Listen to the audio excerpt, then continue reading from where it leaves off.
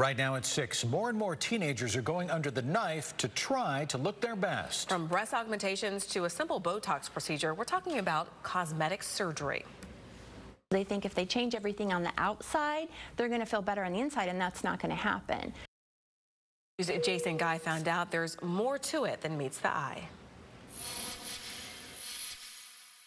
Today's selfie-obsessed culture is leading to a skyrocketing increase in the number of teens going under the knife, often to look like images that have been filtered and fixed. Back in 2015, there were about 64,000 surgeries on people between 13 and 17 years of age.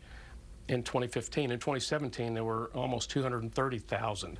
That's data from the American Society of Plastic Surgeons, or ASPS, the world's largest organization of board-certified plastic surgeons. Dr. George Pope is an Orlando-based plastic surgeon and a member of ASPS. They see friends on Facebook who get all these likes, and they take selfies and they post things and they look great, and there's a lot of peer pressure to look as great as they can. ASPS outlines age recommendations for various procedures, such as breast implants. That a woman really should be 18 years of age for cosmetic breast enhancement. If she has a deformity or an asymmetry, it's different. But Dr. Pope has concerns about non-surgical options, too. There have not been studies, long-term studies that really show the safety or efficacy of treating young people with Botox and fillers. But plastic surgery serves an important role in medicine. I see a lot of children that are mauled by dogs, but also people who have disease like cancer. We do a lot of reconstruction for women, for example, that have breast cancer. I don't think there's anything wrong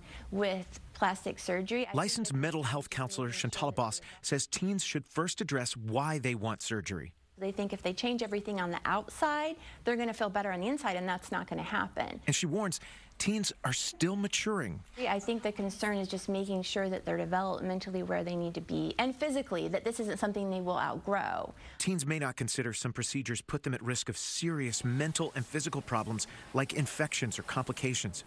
Dr. Pope says young people need to remember this. But they shouldn't have any outside pressure from peers or Facebook or parents to look a certain way. Jason Guy, WESH 2 News. And you can get more information about plastic surgery, age guidelines, and board-certified surgeons in Central Florida on the ASPS website. Just head on over to our website, WESH.com.